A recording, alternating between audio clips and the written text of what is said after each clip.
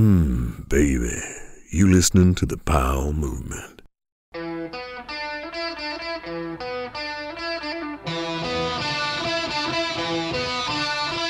Welcome to the Powell Movement. I'm your host, Mike Powell, and this week I'm going to share my kind of embarrassing and very painful ski experience with you. So I headed to the summit at Snoqualmie this past week to do some skiing with my kid.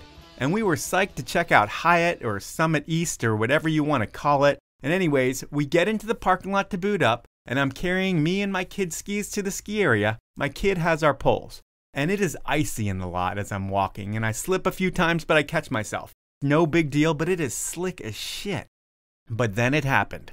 My feet slid out from underneath me, I was airborne, parallel to the ground, and I slammed so hard, tailbone first into the ground. I was writhing in pain on the ground while people were walking by stopping to look at me, but no one really asked if I was okay. They were just staring at me, which I understand. We are in the middle of a global pandemic and there's no need to help the guy who's on the ground. And I stayed on the ground for about 3 minutes in total agony. But really, I have a high tolerance for pain, so I was able to get up, shake it off, and Keaton and I headed over to the ski lift. I tell him that I think I'd be able to ski, and I see if he's shaken up at all. He has a little headache as my skis hit him in the helmet as I was falling down. Like with all my weight, I fell down, my ski edge went right into his helmet, and you can see a gouge that I took out of it, but it didn't hurt him too bad. He was just a little shaken up. And thank God he was wearing that helmet, or we would have been off to get some stitches. So from there, I'm hurt, but I'm also kind of fine. We head up the lift, and I think I'm going to be good enough to make it through the day. But to tell you the truth, I was so happy when we were done skiing that day, because I knew something in my ass area did not feel right. When I got home, I try and figure out what's going on. I sat down to do a sit-up, and I am met with a sharp pain that almost produces tears. So something is definitely wrong, and I'm at the point where I'm going to give it a week and hope the pain goes away. Right now, I'm about 3 days in, and the pain is subsiding a little bit given I can't do a sit-up. The good news is I can sit, I can ski, I can lay down. It's everything else that hurts. But what doesn't hurt is my voice, and I used it to record another amazing podcast with another living legend. Shannon Dunn-Downing lived on the podium in the 90s. She invented so many tricks and brought a style and amplitude to the table in snowboarding that was missing at the time. She helped change the game, and she paved the way for riders today like Chloe Kim, who should listen to the podcast so they can know their roots. But before we get into the podcast, I want to ask you to do a few things for me. First, please follow me on Instagram at The Powell Movement. Second, please tell a friend about the show. It really helps things grow. And third, it would be great if you subscribe wherever you listen to the podcast. Finally, I want to thank my amazing sponsors who make this show happen. They are Peter Glenn Ski and Sports, Stanley, Weed Maps, the 10 Barrel Brewery, and Glade Optics. Now, let's talk to Shannon Dunn-Downing. I interviewed your husband a couple times recently. He's legendary snowboarder Dave Downing. And before he was a pro snowboarder, he was in the industry. He was like a worker bee that ended up with a golden ticket of sorts to go on a photo shoot in Europe with you. This is where you have a love at first sight and a God moment all rolled up into one, and we'll talk about that later. But at this point in your career, it's the early 90s, you're on top of the pro snowboarding world, and that world is one that's dominated by men. And I would think that not hooking up with a dude on a photo shoot, that would be a good thing for most women's careers. I mean, no one wants to get a reputation for hooking up with a guy on a trip and being that girl. Did you ever see that in snowboarding where girls would come in and end up hooking up with dudes on trips and eventually they did get that reputation? That's really a funny perspective because I never thought about that. It seemed like girls in snowboarding were just respected, and it wasn't like you have to hook up with a guy to make your way in the sport. But, like Dave and I, it wasn't like a insta hookup thing. It was just like I got to know him on that trip. And then after that, I was like, oh, this guy's totally different. He's a different kind of guy. And that's what kind of drew me to Dave. It wasn't just like, oh, I'm going to hook up with this guy.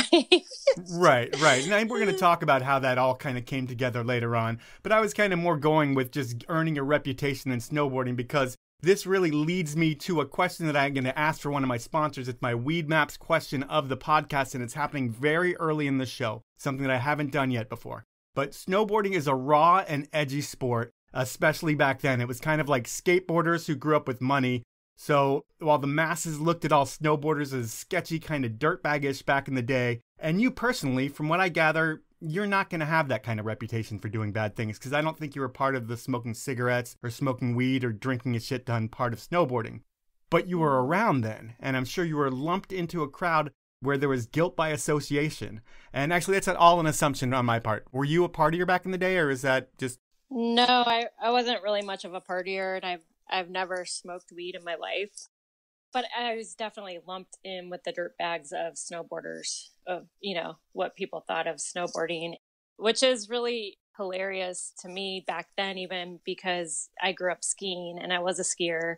And then I became a snowboarder, and then instantly you're like this dirtbag party goer. But, that was always just hypocritical way of thinking. Of course, we can see that now, but even back then, I was just like, well, this is so ridiculous, like over the top ridiculous that people would assume that these snowboarders are just lumped into this one kind of person. Well, there were a lot of people that were living that party lifestyle, it seemed like. Oh, totally. Especially back in your day, where now it's more athletes, especially on the competition realm. It's like people have to really worry about their bodies, but back then, it didn't seem like there was the athletic part of it as much as there was the lifestyle. It was all about going out, having a good time, and then you'd be competing in the morning, given you wouldn't be the foggy, hungover one in the morning like a lot of other people, which probably worked out to your advantage.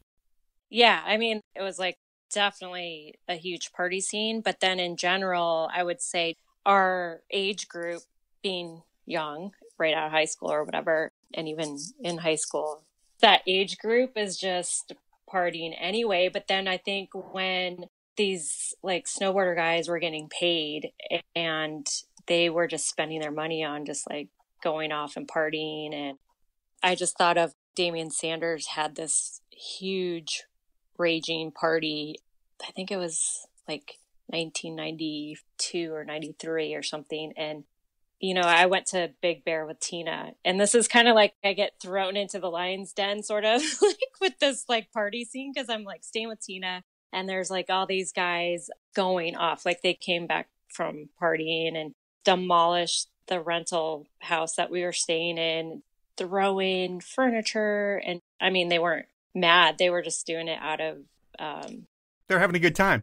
They're having a good time and just totally destroying that rental house, And I remember the next day, Lisa Hudson, she worked for Airwalk, and so she had to foot the bill, and she had to pay for like 2 weeks of lost rent because that's how long it was going to take to repair the house. And so I was like, oh my gosh, what is going on here? And so after that trip to Big Bear, we caught a ride with like Dana Nicholson and stayed at his house in Huntington Beach, and Damian Sanders had a party, and he was getting into the party scene because I think he tore his ACL or something, and he was injured. And that's when he totally got into like hosting these huge parties, just massive amounts of people in Huntington. And it got broken up by helicopters, and there were like 30 cops that came and broke it up. And I was like, what's going on?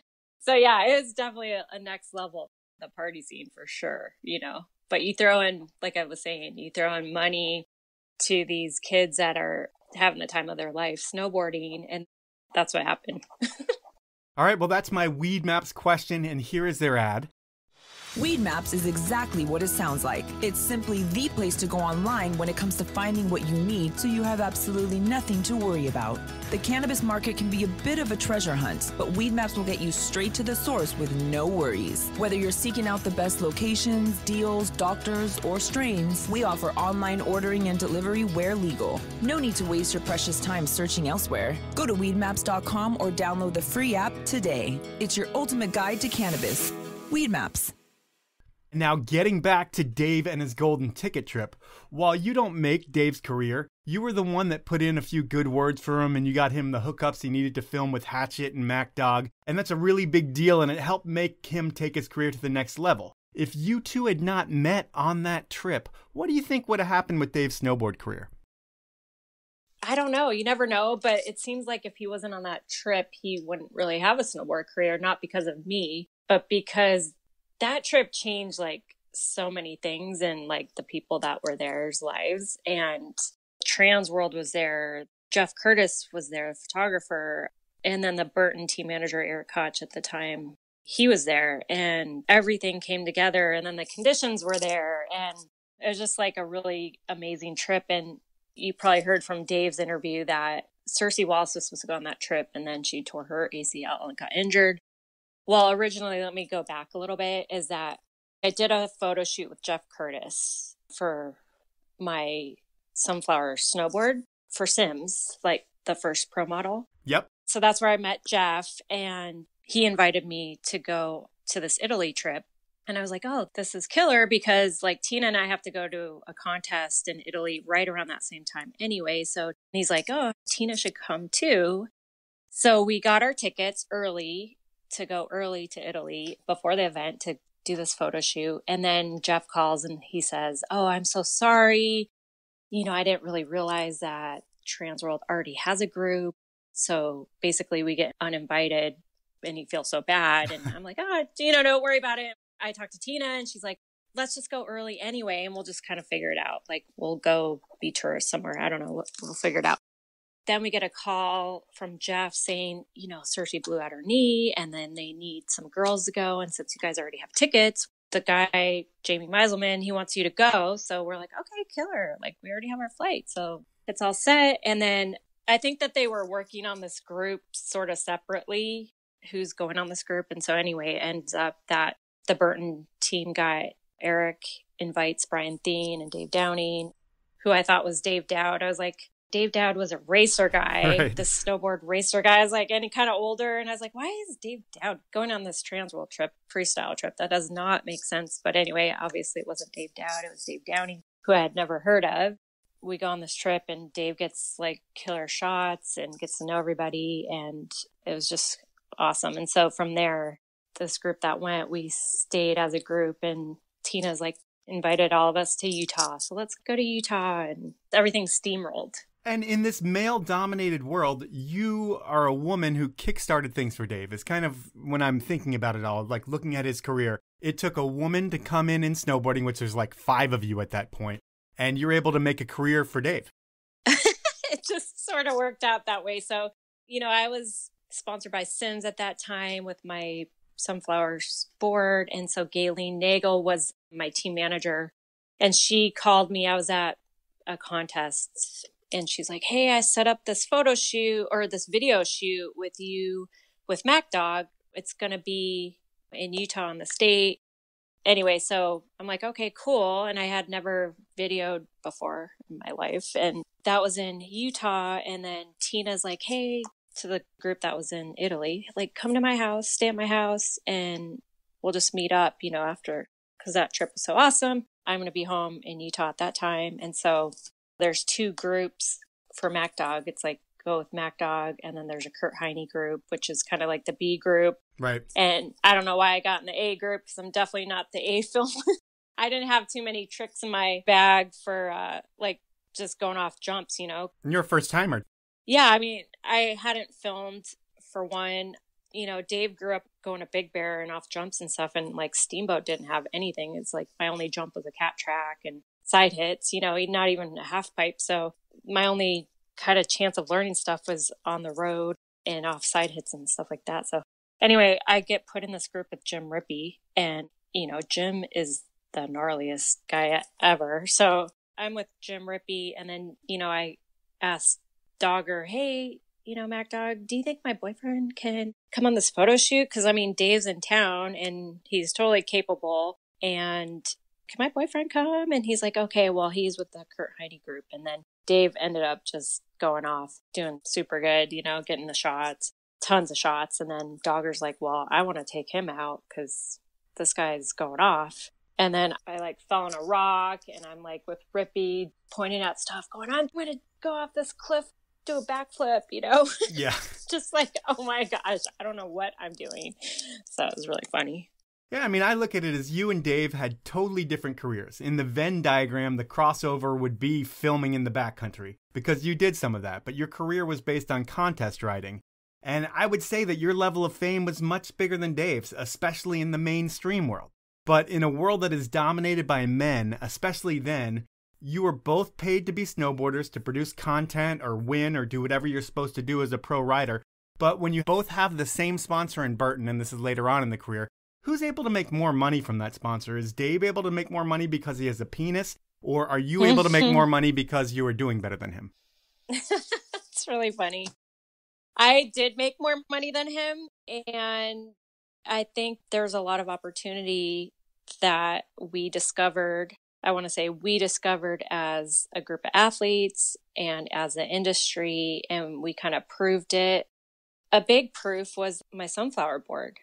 And nobody really knew how that was going to sell, but it went off the charts. And so that just really opened the door. I think for the industry, it was like proof, like this woman's product's selling more than the guys. Like we sold more sunflower boards at Sims than the men's boards. And so that just proved that there was like a huge market. And so there's just so many women's products after that. Like Tina had her pro model. So we could just collectively just stand up and just say, hey, we're worth this much and we're going to give you a return on your investment, sponsors, you know?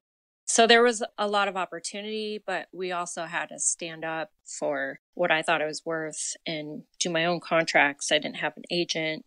There wasn't really agents at the time. There were a few, and they were really outside the industry and really didn't have a good reputation. And I just felt like I could stand up for myself a lot better than these agents could negotiating contracts.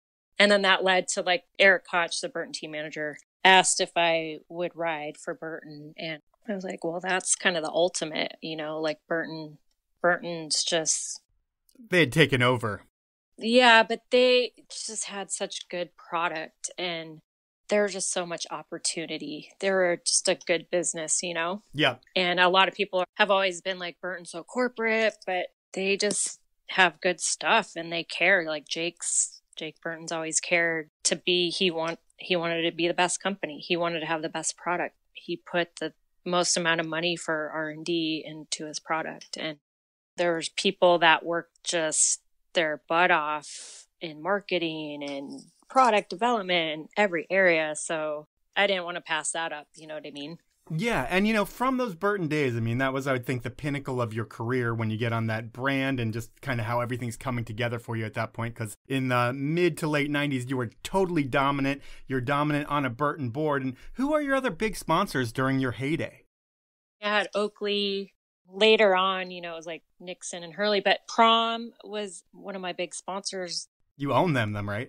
I didn't own it, but Tina and I designed and developed that women's outerwear line called Prom. And so we both named it and drew products. And Tina was really, really good. Actually, she came up with the name Prom and we were going through a list of names and I was like, oh, that's awesome. We both loved that name. And there was so much marketing you could attach to that name. And so that's when we dressed in the prom dresses and did the whole prom dress campaign. And Peter Lyon was a part of Swag, which Swag was the parent company.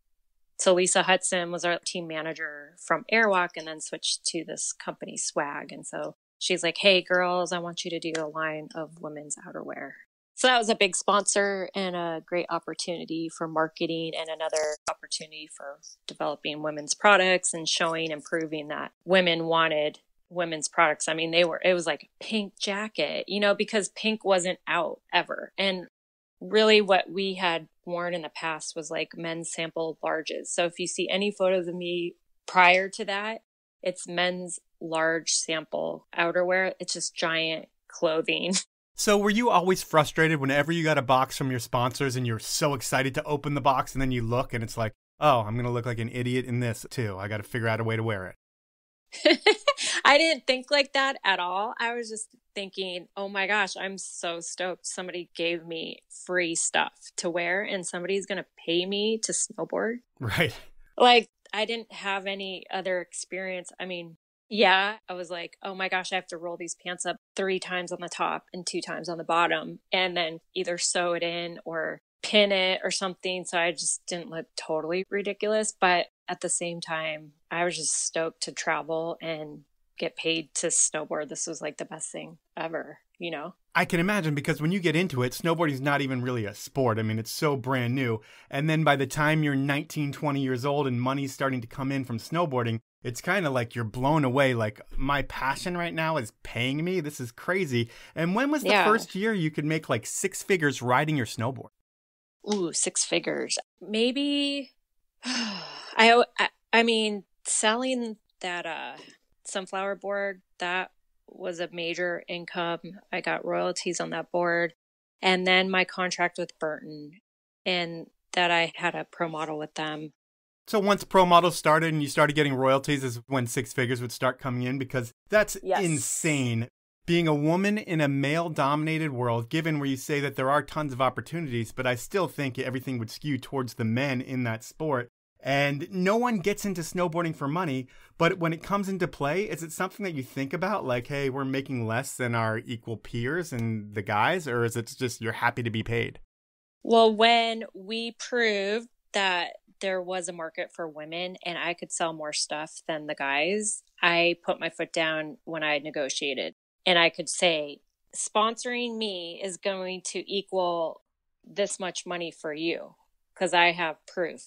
So although I wasn't paid equally as those guys that had pro models, say, if I'm going to be like for like what I'm doing for marketing and gaining money for their company, like for like, I wasn't getting the same amount, but you'd have to have like statistical numbers almost. So, I mean, it was like we had to work on product. We had to work on marketing and getting out visually into the media, like the magazines. And we had to work with the contest directors, like, hey, you need to give us more airtime. And, you know, there's always a fight like, well, no girls are watching and blah, blah, blah. And I'm like, well, you don't know that if you don't air us. You know what I mean? Yeah. So there's always something else for you to do. It's like for the guys, they show up and they have to compete. But you have to show up, then you have to go find the people running production and say, hey, we need more airtime. There's probably a whole bunch of other things you have to do just to get women in the door. Yeah, so we had to really build women in the sport. That was like our goal. Like Tina and I, our goal was to get coverage in the media so that we could build this, so that we could have a job, so that we could get paid. And we understood that. So that was like a big thing, is promoting women and making it look fun and making it look feminine. Because to us, like a regular girl wasn't the tomboy. Those were such a small part of the demographic, you know? Yep. The masses of girls are feminine and they do their nails and they do their hair. And we wanted to show like, hey, you can also be athletic and you can do this sport. It's not that hard. It's not really extreme like the media portrays. It's just pretty easy to learn and it's really fun. And if you can ski, you're definitely can snowboard. You know, you shouldn't be afraid of it.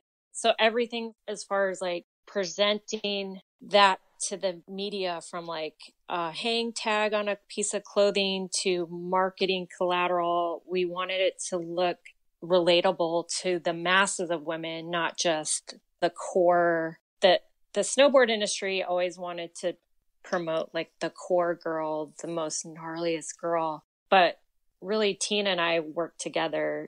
We wanted to portray to the masses of girls like, hey, this is an easy sport and you don't have to do it just because your boyfriend does. You can do it because it's just really a fun thing to do outside. Now it's time for a sponsor break, and my first sponsor is the 10 Barrel Brewery out of Bend, Oregon. They have been brewing the best beer in the Northwest since 2006, and they started as a bunch of friends who live beer, brewing, and drinking it outside. Over the years, they have grown, but they have never forgotten their roots in skiing, snowboarding, and biking. I could list the countless things they have done for the sports and athletes, or even better, list the things they've done for the causes like the Surfrider Foundation and Protect Our Winters, but I don't have enough time.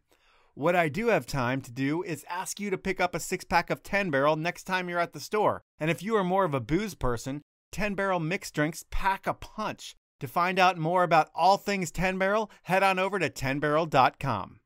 My final sponsor in this break is Stanley, and they pretty much invented the category of containers that keep things hot and cold over 100 years ago.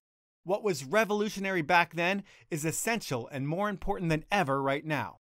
This year, if you are going to do the mountain or any outdoor activity right, you're going to need to have soups, coffee, water, hot chocolate, whatever you possibly can in the car, in your pack, and most likely you don't have all the containers you're going to need to keep them hot or cold. Good thing is, I'm going to save you 30% on all Stanley products. To get the deal, head on over to stanley-pmi.com, go shopping, and enter the code DRINKFAST, that's all one word, all lowercase at checkout, and you will get that deal as well. Those are my sponsors for this round. Now let's jump back into the podcast. We started this podcast out with a lot of heavy-hitting stuff that I usually don't have that much in the beginning. You know, we talked about Dave, a little bit of money, partying, women in snowboarding. We haven't even touched on religion. That will come later. But this is your story, and it's about you, and your story has a start. And it starts with hockey in Chicago. And did you grow up in rink life with, like, mom, dad, and brother? Total rink life. So my dad was like, you know, before he had kids, he was in a hockey, in semi-pro hockey. He's from Boston, which is hockey's everything in Boston. And I grew up in Chicago in the suburbs, which is where my mom's family is from. And my dad, you know, he was a hockey coach for kids, like a AAA league. And my brother played hockey. And I figure skated and I speed skated. So we grew up around the ice rink.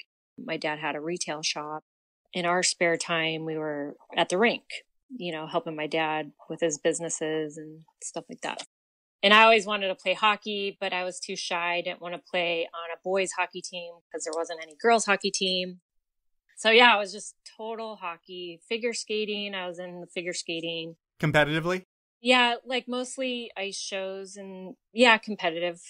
But I was so shy and I just felt like, gosh, I'm not good enough. So I would just kind of shy away from all that. But yeah, I did a little bit of figure skating competition. But I was really, you know, I had a pair of hockey skates also. And I would go play with my brother. And I really wanted to play hockey. Oh, you were a little tomboy?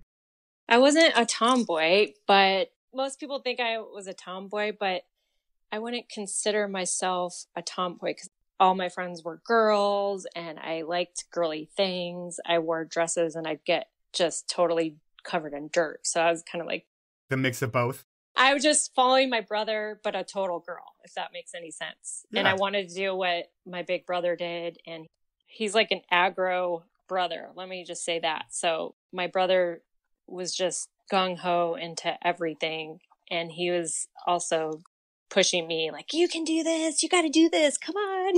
Like, okay.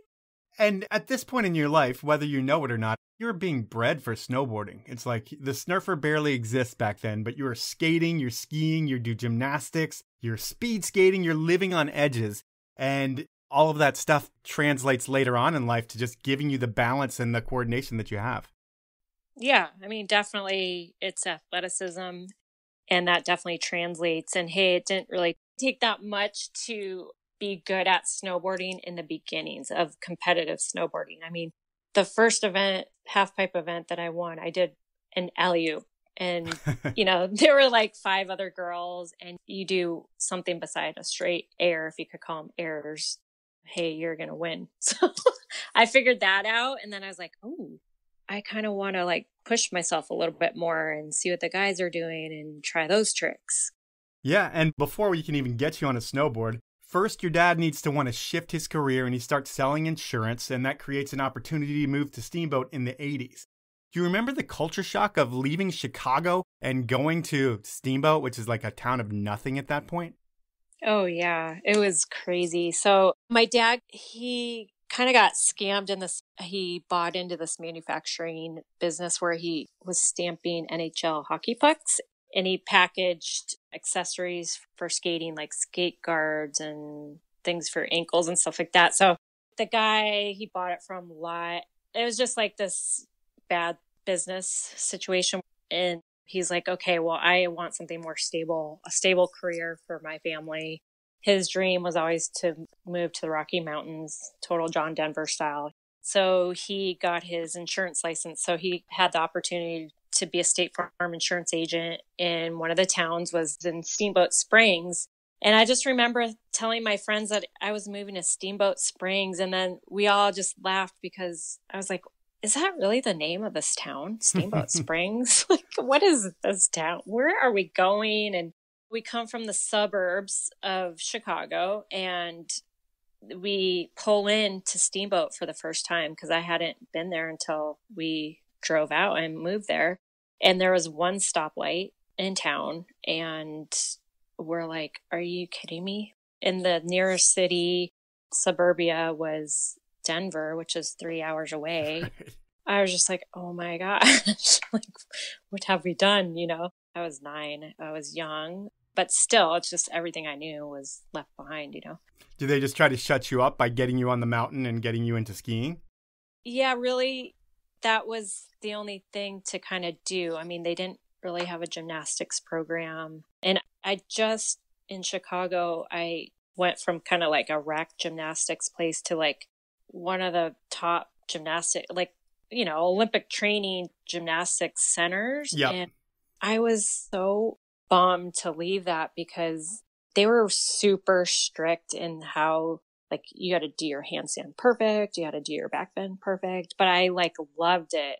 And I was just learning how to properly do all these things. And I loved it so much. So that was like a huge bummer. Like, I was like, oh my gosh, they don't even have gymnastics. They had an ice rink on the rodeo ground, which was melted half the time. And Steamboat has a winter ski club, and they have a mountain in town, which is kind of cool. And they have like 70-meter, 90-meter ski jumps. It's like a full ski training facility. And then in the summer, they had ramps into the water where you can, like, freestyle ramps. Yep. So that was like the introduction. We moved in the summer, and we just thought that would be fun, like a fun activity. And it was a challenge for sure. And then we stuck with the ski team in the winter, and like, I really did not like ski racing at all. It was like, just the structure and the rules. Yeah, like, I love structure of sports, but I did not like the structure of going around certain ski poles. I was like, this is so dumb. Like, I don't want to turn right here, and it's a bulletproof ice, and it's supposed to be bulletproof ice, and I hate that. I hate that. So eventually, when snowboarding came around, I was so stoked, because really what we ended up doing skiing is just bombing the hill and timing ourselves. Like, okay, we're going to see how fast we can get down the mountain, because that was the most fun. Right. And trying tricks off the cat tracks for skiing. So, yeah, and Steamboat was one of those places where, I mean, it was a very progressive place, Steamboat. Snowboarding was allowed really early, I think 87 or 88. And you're in that first wave of snowboarding at Steamboat. Do you remember the first time you ever saw it and you were like, hey, I want to try this? Yeah. My friend had like a back hill board, and he'd go hiking around, and that looked fun. And we got a black snow. Like the plastic Sports Authority boards? Yeah. And so we'd take that in the backyard or on a slope, and that was really cool. And then my brother learned the first year Steamboat allowed snowboarding, 1988. And then he's like, you got to do this. It's so fun. So he then taught me. Does it create a hard stop on skiing for you? Like, once you get your first snowboard, you're like, I'm never skiing again? I never skied again. I bought a board the next day, and I was totally done with skiing. And is it just totally chasing your brother and his friends around the mountain and them telling you to drop stuff, and you're being like, okay, and that's kind of how you learn how to snowboard? That's your babysitter? Yeah, my brother taught me, but my best friend, Betsy, she learned separately. And so then we would go, and you knew everyone that snowboarded on the mountain. So we'd just end up like meeting up with anyone that snowboarded. We would just start riding with them, and we just kind of learn all together. Like, oh, let's try this little thing. Or if it's snow, let's go off this rock. And so you just got the little crew going. Speaking of the crew, because this is all around high school, I would think, when you're getting into snowboarding and what becomes the most important thing to you in life. But other than snowboarding, what kind of kid are you in high school? Like, what kind of music are you listening to, and what kind of things are you into? I was more shy, and then my best friend was like the outgoing one. Betsy was the crazy one? Betsy was a crazy one, and we would just, we were just total jokesters. This is so bad, but this is like our total entertainment in high school. Is we had one class our whole high school career. It was art. And we used to lock our art teacher into the dark room because he was like, he would just fall for our tactics. Hey, Mr. Galusha, come to the dark room. And then we'd be like, okay, let's lock him in. And we just thought it was so funny. It's so amazing. Finally, he goes, it was like the fifth time. I don't know, maybe not 5, but maybe like 3 times. He's like, this is the last time I'm taking you girls to the principal's office. So he's walking, huffing and puffing to the principal's office. And we're like on each of his shoulders going, please, please don't take us to the principal's office. We promise we won't ever do it again. We won't ever do it again. And he stops short of the principal's door. And he's like, looks at us and he just shakes his head. And he's just like, okay, you better never do that again. So instead, we just found other things to do. My aunt sent us like these really potent stink bombs. And so we'd throw those in the lunchroom. Oh, so you were fun prankster. And I was going to ask, because I know there is religion coming in your life. I don't know if it was early on. So I was going to ask if you were a young lifer in high school or anything like that, or does that stuff come later? Yeah, later. Okay. We'll find out when that comes when it comes. I think I know where it does. But with snowboarding, Steamboat is a place where it's not like they have the parks in the early days. Do you get your pipe and park fixed when you're traveling around for contests? And then you're just riding everything at Steamboat and figuring out how to ride? Exactly. Yeah. So there was the Rocky Mountain series. And again, my brother was like, I'm going to do a contest. And I was like, okay, well, I guess we're all going to go. I guess I'm going to do the contest, but I didn't think I was going to do good. So anyway, that was like my introduction to a half pipe was at a contest. And I was like, oh, well, I didn't get last. So that's hopeful. And then in Steamboat, I would learn on the side hits.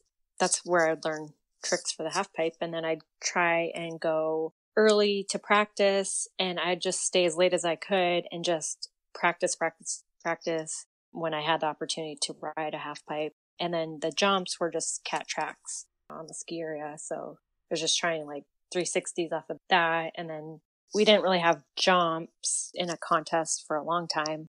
So contests were really just everybody raced and everybody did the pipe. You did both, Yep. And so you're competing all around Colorado and wherever you can go. And your senior year, you are all set to go to University of Colorado. And you and your brother talk your parents into giving you the credit card and the car or something like that. And you're going to go up to Whistler and you're going to go play on the glacier up there. You do it like total public style, like the public lane. And there might be a contest where you do well. But you do that, and the pivotal moment on that trip for you is on the way home, I feel like, because you're driving through Seattle and you take a little detour to go to Mount Hood, because if you don't go to Mount Hood, you're an idiot, right? Like, this is the dream place to go. And like you said earlier, you were one of those people that wanted to be hiking the pipe longer than anybody else because you never had the opportunity to do it. And just that hard work ethic and like just wanting to ride all day long. When you go to Hood, that's what makes you a pro snowboarder from the beginning, is one day at Hood and people seeing you ride. Yeah. They were having a Sims photo shoot, and you know how Mount Hood has like the little gullies. So the gully on the other side of the dirt mound, they were having the Sims photo shoot in the half pipe.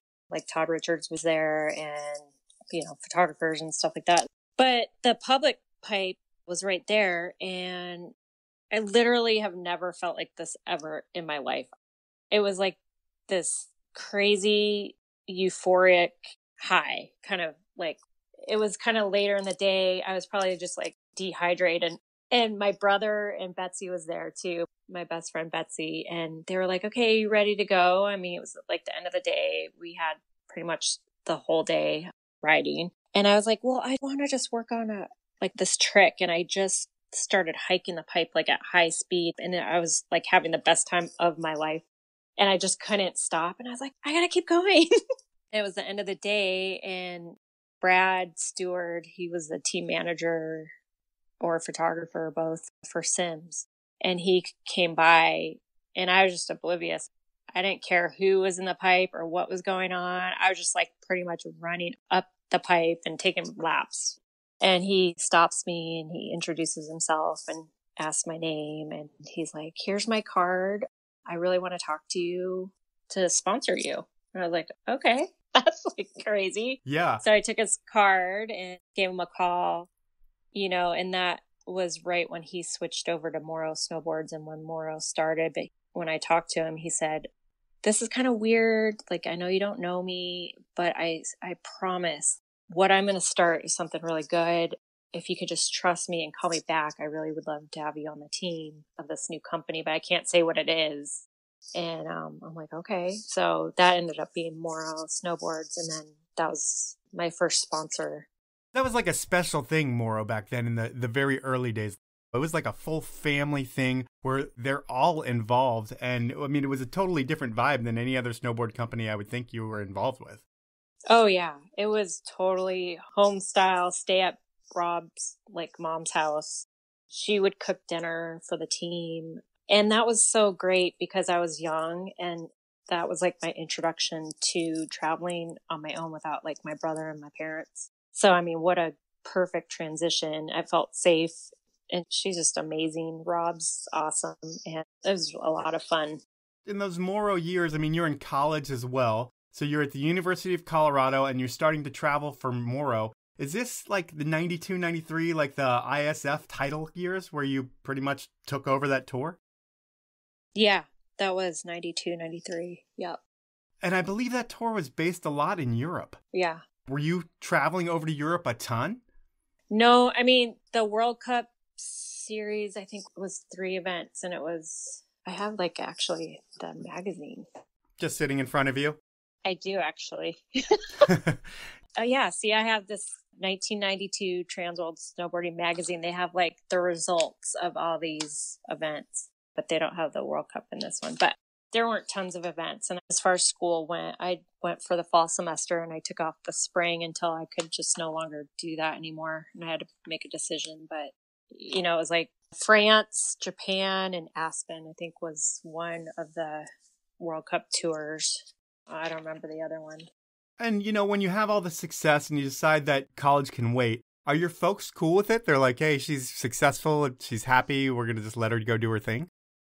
Yeah, I mean, my dad really saw snowboarding as a sport that was going to be something big. He really saw that. And, you know, along the way, my parents were supportive of snowboarding, yet at the same time, like, don't put all your eggs in one basket because we don't really know if that's going to be worth it, you know, and I agreed. So we just did both until it was apparent that either I needed to be a full-time student because I needed to take second semester classes, or I needed to become a pro snowboarder. But, you know, when I won the World Cup, everything's going well, like, may as well take the opportunity. Now it's time to jump back into another sponsor break, and Peter Glenn Ski and Sports is giving away a 686 Hydra Stash jacket, the only jacket on the market with a built-in personal hydration system which allows you to store hot or cold liquids to keep you hydrated when you are on the slopes. Hydra Stash is a great feature, and it's even more important in a COVID world where it can be challenging to hydrate on the mountain when slopeside dining is closed. To enter to win a Hydra Stash 686 jacket today, head on over to Peter Glenn Sports on Instagram and like the 686 Hydra Stash giveaway post. You need to follow both 686 and Peter Glenn Sports on Instagram, tag 2 friends in the comments section, and a winner will be drawn on Friday, February 12th. The jacket is sick and you are going to want to enter this one. Next up, it's Glade Optics out of Breckenridge, Colorado. They're the little guys competing in a corporate goggle world, and I will say, after using my MagFlight goggles for a month now, Glade's goggles are every bit as good as what the big guys are making. I don't fog up, my kid thinks I look cooler because my goggles aren't as gigantic, and I've never had an easier lens to change. They're just as good as a $300 pair of goggles from one of the corporate brands, and I'm going to save you money on your purchase. What you need to do is head on over to shopglade.com, pick out your goggles, enter the code TPM10, there are no spaces, and you will get the hookup when you check out. Those are my sponsors. Now let's jump back into the podcast. At this point in life, while you're in college, I think this is when you find God, for lack of a better term. And I know Jim Rippey had a moment in the mountains where he found God. Dave said he has faith, but he never really said that he had a God moment, and he didn't really like when I said religion that much. He was more about faith. But it sounds like you had a God moment where you were back from college, you're bored, sitting at home, and you're crying out for something. Or what happens when you call out for something and then you receive it months later in Italy? Yeah, so I grew up if you want to say religion, going to like Catholic church and all of that. And so I believed in God. But then I got into, like, in college, there was like the self-help section of the bookstore, right? That I think was pretty new. I discovered like all these like new agey kind of books in the self-help section. And I just felt like I didn't have peace. Like, I didn't know why I didn't have peace. I just was like, gosh, I don't really feel great, even though like there's all these fine things happening in my life. You're like a champion snowboarder. You're in college. You've got a great supportive family. You have all this stuff going on, but there's still like an empty void in your life. Yeah. And I was really at a point. So all these books, like, I discovered through them visualization. That really helped my sport, actually. So I kept that, but it didn't help my peace in me, my soul, and like, what is the purpose of life? So really, when I tore my ACL, I was at home and I took the year off of school. So like all my friends went back to school and stuff. And anyway, I just had like massive amounts of quiet time, total solitude. Like, I'd just go out for a hike and go out all day, not bring water and stuff. And just because I just started hiking, I wasn't thinking. And then bike rides and rehab. And it was just so much solitude. And I just was like, what is going on? Like, what is life all about? You know what I mean? So I just kind of got to a place of total frustration. Just to be totally honest, I laid in my bed and I just bawled and I just shouted out to, like, I was just like, God, who are you? Like, I just truly believe you made this world. Like, you made trees and you made life, but who the heck are you? And if you can make these things, then you can definitely speak to me. And I need you to speak to me, because all these books I'm reading, I just felt like were crap. Like, they're not addressing anything to me. And I'm following them and I'm listening to them. And I'm like a disciple of these stupid books. That's what I felt like. And, some of the things that I read, you visualize, you do this, you self-introspect. And like, the more I looked at myself, I didn't like what was in me. I didn't need to look more within me. That's all I was doing day in and day night. So anyway, what my cry was, and I was like, and God, if it's possible, can I please meet my husband? I don't even want to date anymore. It's like job interview. I hate this. Like, I don't want to hang out with a guy unless he's going to be my husband. And can I please meet my husband? And so that was the cry out. And then that trip to Italy, that was crazy. And I met Dave, and it wasn't like, oh, this is the guy I'm going to marry. But I got to know Dave, and in that year, I was like, this is the guy I'm going to marry. And I remember calling my mom and saying, I'm marrying this guy. This is who I'm going to marry. And, when we started hanging out that summer a lot, I was like, can you take me to church? Or can you get me a Bible? That's what I said. That's hot. Can you give me a Bible? I felt like that was it. And he's like, okay. And I go, well, is there a church that like teaches this Bible? Because it's like, I don't want get up, sit down, stand up, whatever you call that. Dave calls that religion, whatever you want to label that. I didn't want that. I wanted to know who God was for real. And I needed a real interaction with God. So that's kind of where I started with that. Yeah. And so we'll say you asked for God to get you a husband, and it happened within months. You found Dave, and it really worked out. And Dave is like a man of faith.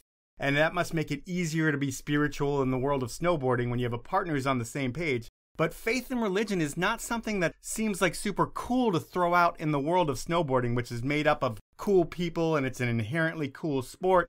And religion, while it is cool to people that are super involved in it, it's a personal decision. And I don't even know where I'm going with this. Does religion or being faithful make you almost weird in the world of snowboarding? Well, it's kind of like I was discovering God, who are you? Like, show who you are to me. So it wasn't like I'm following these things. It's just like I'd read the Bible and discovering who, like, God is. If anybody reads the Bible, it's like God is loving and kind and generous, and like, oh, God loved me. Like, what does that mean?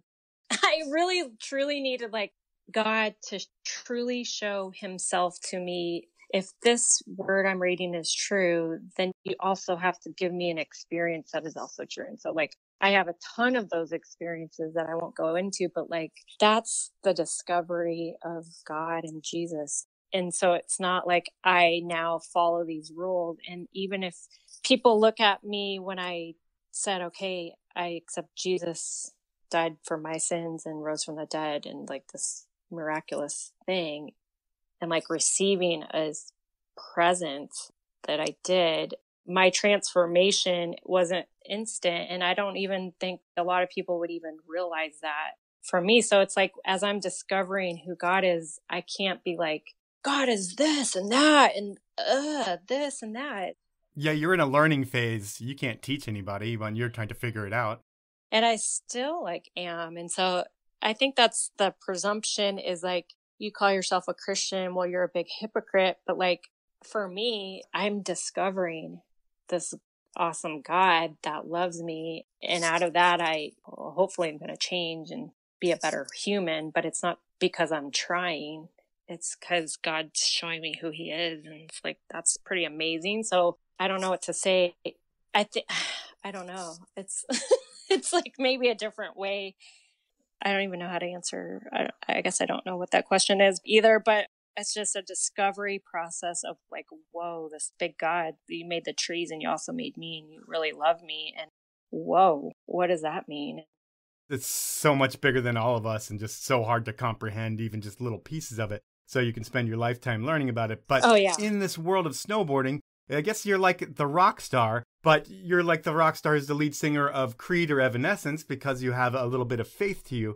But you're traveling to a ton of contests, you're flying the Morrow flag, but like 2 years in, you end up on Sims. And what happens with Morrow?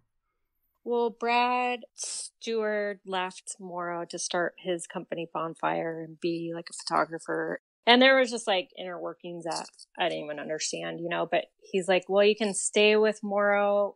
It might be a little bit of a rocky road.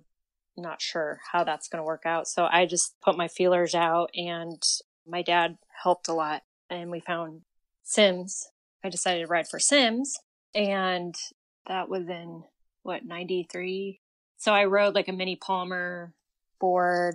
I remember winning the US Open and saying I couldn't have done it without my mini Palmer. Did you get to travel with Palmer at all? Because I would think that would be an interesting dude to be around, especially just being who you are. Definitely interesting dude.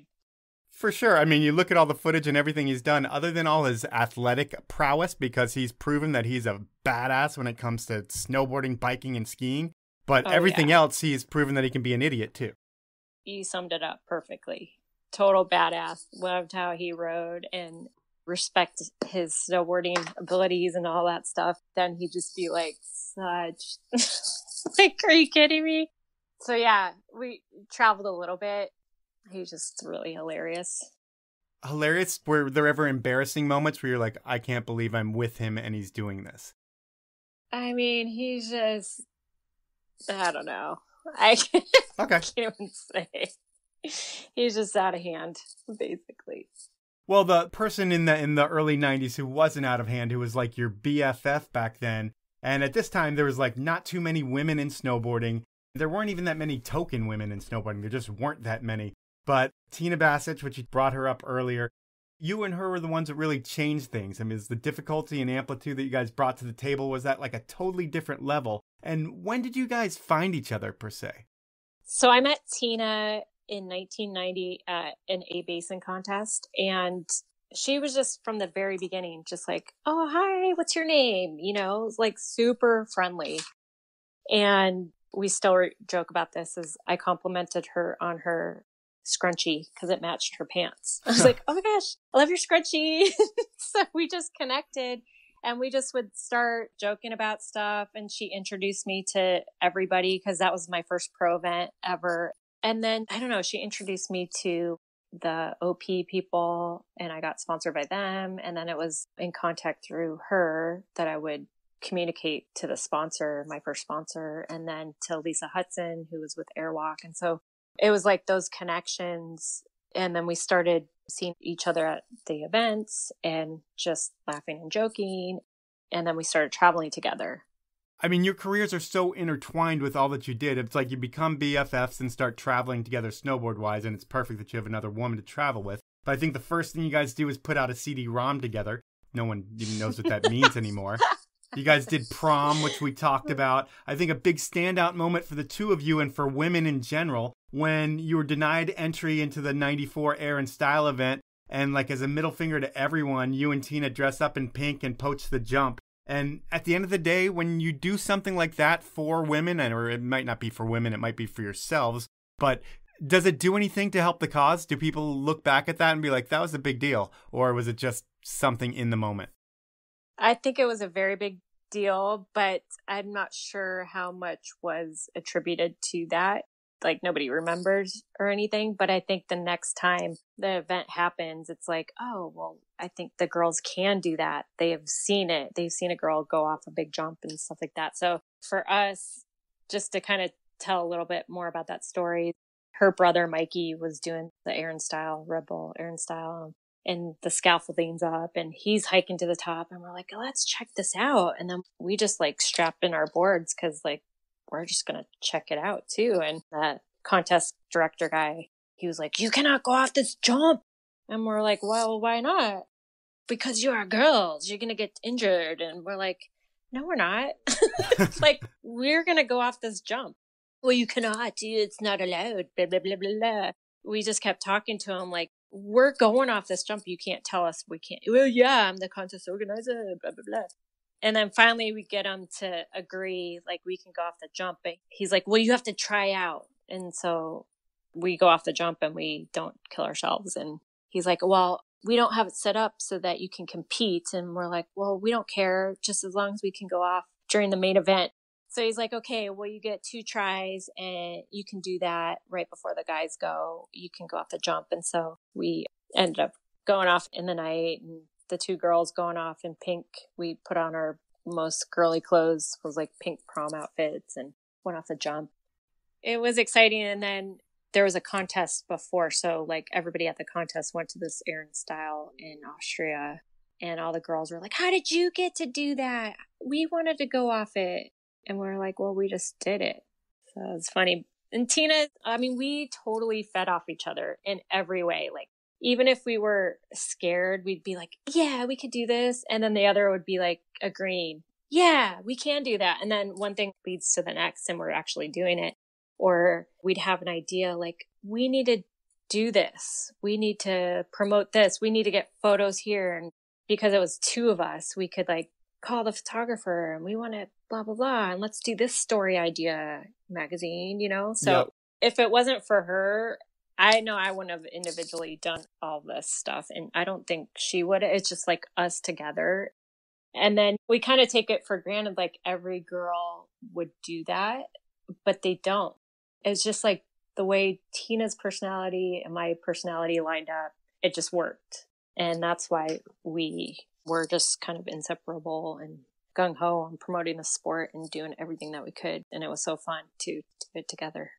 And when it was time to make a difference in the sport, you guys did it better than anybody else because you guys created Boarding for Breast Cancer. I think that's a personal event for you guys. You have a friend who gets breast cancer. You're going to raise some money. Unfortunately, she didn't make it. But what you guys were able to do with Boarding for Breast Cancer and the people that you were able to educate and just the cause of it all. I mean, before there was pink everything everywhere, you guys were having an event. I mean, what do you think when you watch like an NFL game on a Sunday and every team is wearing pink in October and it's all for marketing purposes and try to get women into football? Really, they can say whatever they want, that it's like, you know, they're trying to raise money, but that's why that is. Yeah. That's why it was 15 years after most people were doing stuff. But what do you think when you see everybody else doing something that was really a passion-based thing for you that you really helped start in snow? Or what are your thoughts on the selling of causes, I guess would be the question. I mean, people are always trying to promote their cause and you have to like market the cause. But I mean, I kind of don't view things like that.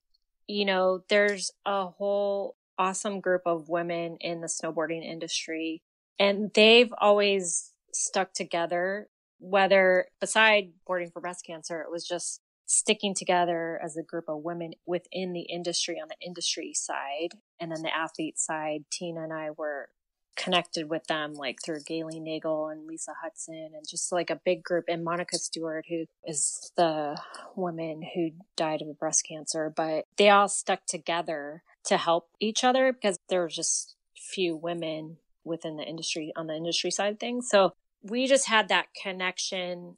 And so we wanted to help that cause. It was just like a group effort, you know what I mean? And so Tina and I were like the athlete side of things. So it was just one thing led to the next, and we're just helping each other and doing something that could make a difference and using all of our resources together to make it happen, you know? And so that's when the Beastie Boys came. Well, they came under the name of Quasar because they couldn't use the Beastie Boys name. But that just drew in so many people. I mean, it's the Beastie Boys, and anybody who heard about it would want to go see it. And then the articles and stuff, people talking about it afterwards and people realizing who was there, it just became so big that that was an annual event that everybody was waiting for. And it was bigger than snowboarding, and it was the first thing that I can think of within snowboarding that was bigger than snowboarding, that actually like it was a big cause. And it's pretty cool to be able to hang your hat on that.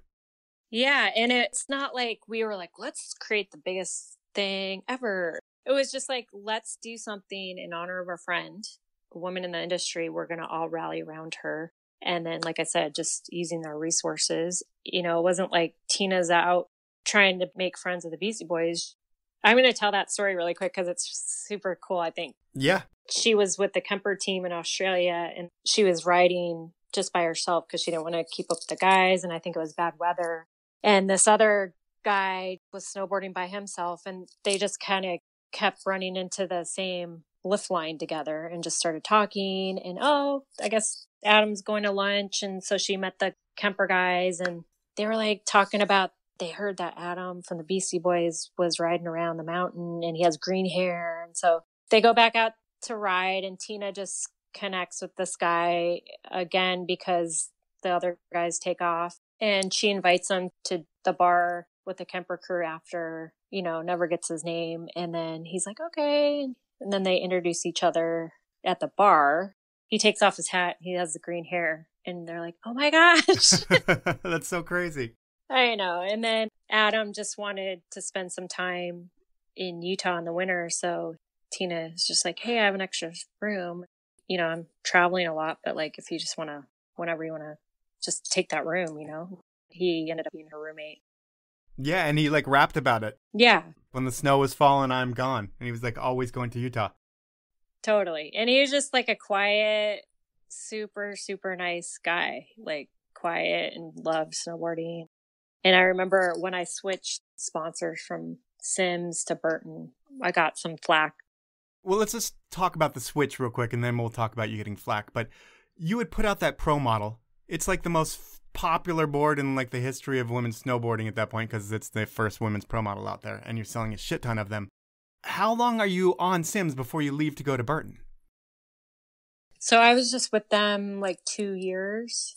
So they have to be pretty bummed when you leave because you've got this Pro model, and they put a lot on the line, because when they put out this Pro model, it was really the woman who was running their marketing pretty much hung her neck out for women. And we're like, hey, this is what we're going to do. And everybody laughed at her, and everybody kind of clowned it. And nobody wanted to put your graphic on a board. And eventually you guys got everything that you wanted. The boards were financed by the marketing person. She actually paid for them out of her pocket. And that's how the board gets into key retailers. They sell through immediately. And that's what it takes for Sims to realize that you have some selling power. It's actually not them being smart and taking a leadership position or doing anything. It's once they see the results. So it's all the marketing woman who, I forget what her name is, but Gayleen. Yeah, she's the one that makes the difference for women in snowboarding here, because the company's not going to do shit, and the reps are all laughing at you, and then the reps are like, holy shit, we need to make as many of these Pro models as possible because we can't sell enough of them. That's true, yeah. But I would say that for any other company, too. But they're all Me Too after you. I mean, once they see what you've done, though, everybody needs to make something like you. Yeah, so when I met Dave, he was connected with Burton, right. And he's like, gosh, this board, what is this? This design of this board is just not that rad. And I'm like, really? And he's like a tech nerd, right? Like he like knows everything about snowboards. Totally. I mean, he would test snowboards with JG from Burton, and he was like the rep, so he knew all the tech stuff, and I could care less about anything tech. You just ride them. I just ride them, put my bindings on a different stance every time. I don't know. I don't care. But anyway, he was just telling me like, gosh, there'd just be so much opportunity with Burton and blah, blah, blah. So anyway, when Eric asked me about that, I just kind of considered what they had to offer. And then at that point, I was just like, okay, well, I'm going to kind of look at this for what's just going to be best for my career. Because, yeah, it's like Galen did everything. It was Galen. It wasn't necessarily Sims, you know? So I looked at it like with a business perspective lens. And then I talked to Galen about it, and she's like, whatever's best for you. She's just so awesome, Yeah. She just has such a bigger perspective. So she was like, whatever is good for you, that's what's going to be great. So don't consider me or whatever. So I decided to go with Burton. And then I had there's just kind of a lot. I had a hard time with that whole just negotiating. And then I got some definite negativity from certain rider that was just not happy that I was on the team, and that really hurt my feelings. It really did. It really did hurt. So it was just something that I had to kind of go through, I guess. Was the certain rider also a rider who was anti the Olympics? Well, it was a Burton rider, and this Burton rider was like, well, that should have been my pro model. Oh. He kind of like took that pro model from me, and I was like, well, okay, well, I just, I don't feel like I took a pro model from you. I just negotiated a contract. And you know what? You don't make that decision anyway, unless you put that into your contract. Yeah. Do you write a pro model into your contract? Yeah. Okay. Well, you do put it in your contract. But I mean, either way, if you look at the numbers, you are going to sell a shit ton more pro models, because just the fact that there's 30 men's pro models on the wall, there's 5 women's pro models on the wall, and yeah, you're going to sell more of them. And ultimately, that's what the athletes are there to do, is sell product. And, my dad's really good about, like, hey, this is a business. So yeah, you want to do good business and you want to have integrity when you do business, but you're an athlete. Now, snowboarding is a professional sport at this point. You're not just handshakes anymore, and you negotiate, and this is a business, and they have the opportunity just as same as you to do business as well. So it's not like I came in to take somebody else's portion away. It was just, I'm making a decision. I didn't even actually think like that at all. So it's fine. That's just part of life. But I think going back to Adam is like, one of the cool conversations I had with him was during that time. And I was just like, I'm just having a hard time. Like, this person's like thinking I destroyed their career or took something away from their career. And I didn't even consider that. And he's like, you're going to have people that are jealous. You're going to have people that think that, you're taking away an opportunity, but you just got to keep doing what you're doing and just do the best that you can, I don't know. It was just a cool conversation. It's cool that you look back to a conversation that inspired you, and it's from one of the Beastie Boys, which is pretty rad. At this point, we're like pretty far into the show, and I want to respect your time. So I'm going to go over some things pretty quickly. I could list all the firsts that you did in tricks, but I'm not going to do that. We are going to talk a little about the Olympics. We're going to do it really quickly. At the Olympics, you make the 98 Olympics. It's super exciting because the snowboarding's never been in the Olympics before. This is the first year ever. I should have spent half the podcast on it, but I didn't. But either way, you get into the Olympics, and the tricks that you have are more technical than a lot of the other women riders in the games, but they weren't scored as high as one would have thought, or at least a rider would have thought. And when you win the bronze medal at the Olympic Games, do you feel like you were robbed by the judges at the biggest event of your life? Oh, no way, because you got to understand that Olympics was 2 runs. You have to combine your runs for the top score. Yep. And my first run, I did just like I wanted, and I was in first by a lot. And then the second run, it started to like rain or whatever, but I kind of hit my heel edge and hit like a slush puddle. So it didn't like hold my edge, and I kind of skidded out for my hit. I lost a lot of speed. I lost that one hit. I didn't fall, but I basically missed the whole hit. And then I finished my run, luckily. And I just say, like, luckily I got third because usually judges are really harsh. I didn't fall, and that's maybe why they let it go. But I just had that mistake, and usually you can't get top 3 if you have a mistake. And so I just felt like, hey, at least I got third. Yeah, I mean, it's better than getting fourth. I should have won. I could have won, but that's fine. You know, I had to turn it around for that. But there's tons of judging junk that went on. But at that event, I felt like I was very fortunate to get a bronze. And then in the end, you think like, oh my gosh, this whole Olympic thing, you know, when you get an outside perspective and you're in the Olympics, you're just like, oh my gosh, it's like one event. Everything rides on this one event. That's kind of ridiculous. It's ridiculous, but it's weird. Anybody that wins an Olympic gold medal, except for Ross Rebliati, who I just had on the podcast, is able to like just speak or do whatever they want, and they never have to work again. And it's because they were smart on the marketability part on their side, even if they weren't. As long as they don't do anything bad, if they have an Olympic gold medal, they can always like speak at Ford Motor Company's annual company Christmas party or something. So you do that Olympics, and from there is when you actually just start crushing it. The numbers of podiums that you're on from like 99 to 2002 is just ridiculous. Going into the 2002 Olympics, have you already figured out that Kelly Clark is the next in line, or is she already taken over, or is that the Olympics where you pass the torch? Kelly, really, her moment was the Olympics. It was crazy. So, that was phenomenal. And then after that, she just took off, right? But going into that Olympics, I qualified in one weekend for that team.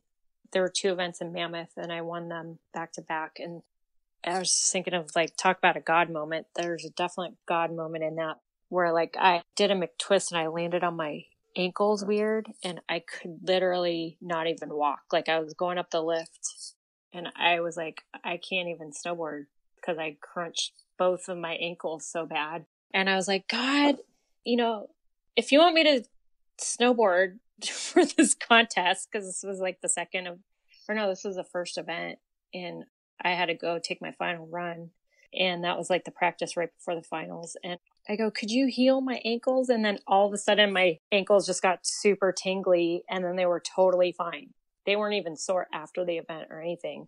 I mean, it's wild. That was crazy. But like I said, I qualified for the Olympics. And then I just was like having such a hard time with the whole thing. Like, I don't know what it was, if I was just severely burnt out or whatever, but it was just really hard because I didn't want to go to any of these other contests. I didn't agree with like the stupid coaching, that's what I was thinking, you know, it was like, these judges suck. They don't want to see progression, blah, blah, blah, blah, blah. I was just really negative. So I had a hard time, but Kelly really stepped up. And I didn't really even see because I wasn't at the events, the other qualifying events, but she was just like starting to just boost these airs, and it was like perfect timing for her. Yeah, I mean, it's like you passed the torch to her, and it's like now the torch has been passed and it's Chloe Kim, and it's the progression in the sport is just crazy. I mean, you have to look at what's going on and being like, oh my God, I really suck when I look at these girls now. And not that you suck by any means, because you were awesome, but it's just crazy how good they are. So you're through the Olympics, you're burnt out, you make a hard stop on snowboarding, which I don't know if it's a hard stop, but it's like you don't fully compete anymore, and you go from this like rad snowboarder to someone who's snowboarding a lot, but probably not in the spotlight as much as you were before. And it doesn't seem like you care at all. Like you don't seem to have like an ego, and you don't walk up to people and like, I'm a snowboarder. It just happened to be something that you did. And when you stopped doing it on the professional level, did it bother you at all? Or are you psyched to be a mom? Yeah. So the Olympics were in 2002. I got 5th or whatever. And then I was just like, oh, I'm so done with this. Like I was really burnt out. And you know, I talked to Dave about like, I think I'm ready to have kids. And we just had the conversation. Like he was saying, I don't want you to have any regrets. So if there's anything you want to do in this sport or anything at all, even and ever, go do it. Do it. And I was like, I want to start a family. I'm like really pretty decisive too. Like I'm marrying this guy. I want a family. Yep. And so 2003, April, my first son was born. I try to keep the dream alive, I want to say, and go back to snowboarding. And, you hear stories about like moms going back to their sport, but like it was not working out for me because like the first time back on snow, I got a concussion and then my body just wasn't connected. It was like the first time I ever felt like totally unathletic. Like it was not connecting at all, my movements and my brain and all this stuff. And so I was sponsored still by Burton for a couple of years. And then I just felt like I wanted to commit to raising these kids. Like I wanted to be involved in every moment if I could. And I was able to financially. And so I was just like, I'm doing this. So that's another whole story, just motherhood and getting past professional snowboarding and living in an area, Southern California. Nobody knew me, which is fine, but I just kind of had a little identity crisis there for a little bit. Like you're not getting love from anyone. You don't realize all the accolades, how they do affect you. But I'm thankful for that. That's for sure. Well, everyone who's ever been good at a sport that gets old figures that out at some point, because there's a point where you're not going to be as relevant, you're not going to be celebrated, and people aren't going to be like, hey, we want to give you this, we want to send you here, because you're not winning anymore. And it's amazing the culture around winning and how once you stop, it all kind of dies off. But at this point in the show, I have something that I call inappropriate questions. And I get someone that you know to ask 3 questions, and they can be anything. And before I get someone to ask you questions, I want to ask you a question about somebody you know. Mm-hmm. There's a pro snowboarder from your era, maybe, I don't know exactly how much you guys overlap, but I believe there is some overlap. Tara Dikitis. Are you friendly with her or familiar with her? Yeah, love Tara. Have you seen her social media? Uh-oh, you're cutting out. Wait, you cut out. It's a good time for me to cut out for you. Have you seen her social media? Yeah. What are your thoughts on her social media? Because to me, I don't agree with her opinions, but everybody can have their own opinion. Hers are just like so out there and in your face. It would be the last thing I'd expect from anyone coming out of the snowboard world. That's me. What are your thoughts on her social media? I really appreciate Tara and her passion. I think what she's showing is something that is counter narrative for right now. And I really appreciate her stepping up, and just putting that out there to a world that is totally counter. Yeah, it's amazing that she would put it out there, knowing that like everyone she knows must be totally against everything that she says.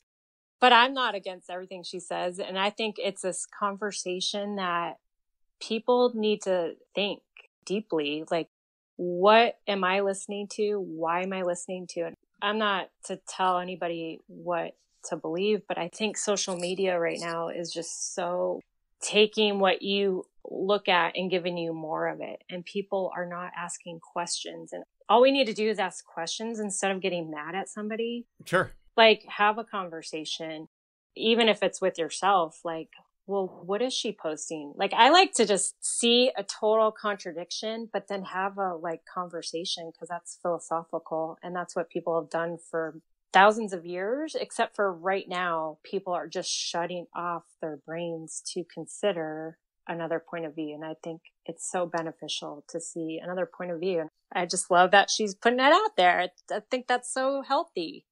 Yeah, I follow it because, like I said, while I don't agree with what she's putting out there, I love the fact that people rock the boat on either side, that put their beliefs out there. Because, I won't put myself out there like that, because I don't need people hating on me either way. And you know what? My opinion's my opinion for myself. It's not for anybody else in my personal little world. But I just wanted to get your take on that. Now, I have someone that you inspired a lot when she was coming up, Barrett Christie, and she is going to ask you 3 questions that aren't really that inappropriate. So maybe the Tara question was a little more inappropriate, but I've got question number 1 from Barrett, and here it goes. Okay, this one might not be so inappropriate, but I'm really curious. You and Tina Bassich were so inspiring to me. I always looked up to you guys. You worked so well together with the same sponsors and events, and traded so many firsts for women in snowboarding, showing us all what was possible. Did you ever feel competitive against each other in a place where there was often tokenism and only one girl at the top of a team, did you ever feel like you guys were going head to head for some of the similar goals? Ooh, great question. Yeah.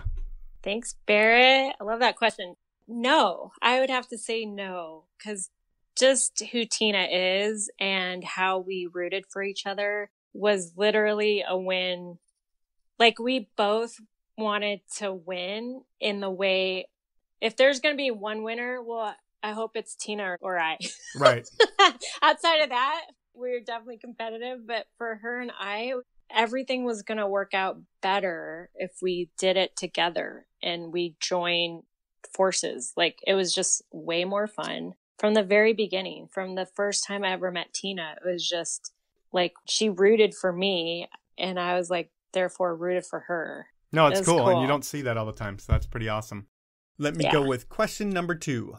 Shannon, I'm wondering, in 1993, what was sketchier? Going to Costa Rica with the Cummins brothers or riding the halfpipes? Definitely going to Costa Rica. Super sketch. What is the sketchiest part of that trip? Super sketchy. Bunch of brothers. Never been to Costa Rica. Oh gosh. The drama. That's what I'm going to get.